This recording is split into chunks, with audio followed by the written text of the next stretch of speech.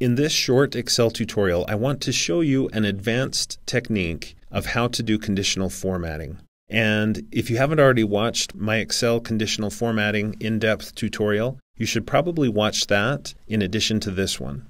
In that in-depth tutorial, I showed many of the options that we have when we're using conditional formatting. I went through all of these, but there's one advanced technique that I'd like to share in this short tutorial, and that is, instead of applying conditional formatting just to one column, like I've done in these cases, right? This column is formatted based on the higher the number, the more green the cell is. The cells in this column are formatted in a different way.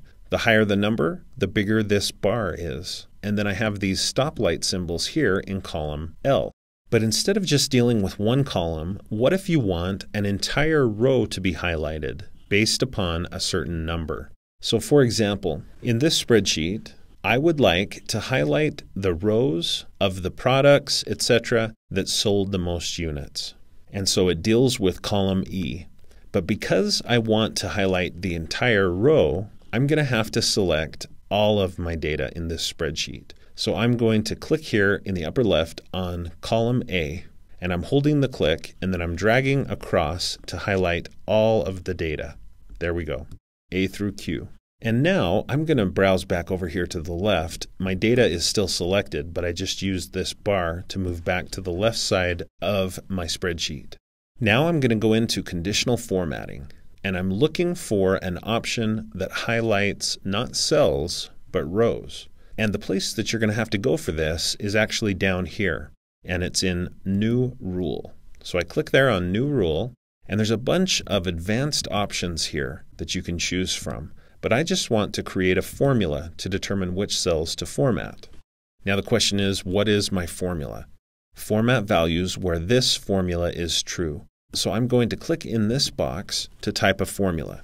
And this is going to be an absolute formula. And this is kind of confusing, but that's all you need to know is that it's an absolute formula. Therefore, you're going to have to use a $sign. So I just typed in that box an equals sign. So equals, and then here comes $sign to make it an absolute formula.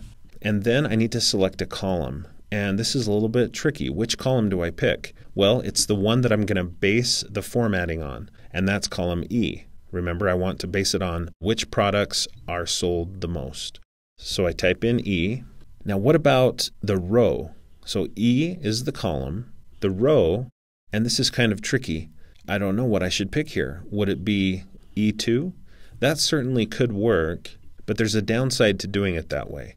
Instead, I'm going to go with whatever is here in the upper left. This is the active cell right now. A1 is the active cell. And so that 1 is what I'm going to put here in my formula. So E1, if E1 is greater than, so I type in the greater than symbol, 1000, then I want some formatting to happen. And just as an example, I'll click here on Format, and I'll pick a border style. How about an outline? I can also click a fill color, maybe dark green. There's also more colors I could pick here, and there are some fill effects. And you can see what some of those different options are. I'm just going to leave it as is, click OK, and then if I click OK here, take a look at what happens. I clicked OK, and Excel has analyzed the entire column E, and it's found the values that are higher than 1,000, and if they are higher than 1,000, it's highlighted the entire column. So the nice thing about this, it just makes it easier to hone in on all of the data that meets certain criteria. It can be easy, though, to forget which column it's based on. If you do forget, you can go here to Conditional Formatting, Manage Rules, and look, there's the rule. And I can click on it. I can delete the rule if I don't want it anymore. I can edit the rule, and there is something I would like to edit about it. Notice that right now it's set for values that are greater than 1,000. And so what about the number 1,000 itself? Of course, that would not be included. So I should put greater than or equal to 1,000, or just as good and maybe better, because it's more concise, would be to say greater than 999. So that would include 1,000 and up. And then I can just click OK and apply and then OK. and that's now changed. It was a very subtle change, and it probably didn't really affect my conditional formatting in a real way, but that might come up, so that is something to watch for. Thanks for watching this short tutorial on this advanced conditional formatting technique. I hope that you found this tutorial to be helpful. If you did, please click the like button below and consider connecting with me on my social media websites like Facebook, Pinterest, and Twitter. And definitely do subscribe to my YouTube channel for more videos about technology for teachers and students. And when you do subscribe, please click the bell next to the subscribed button.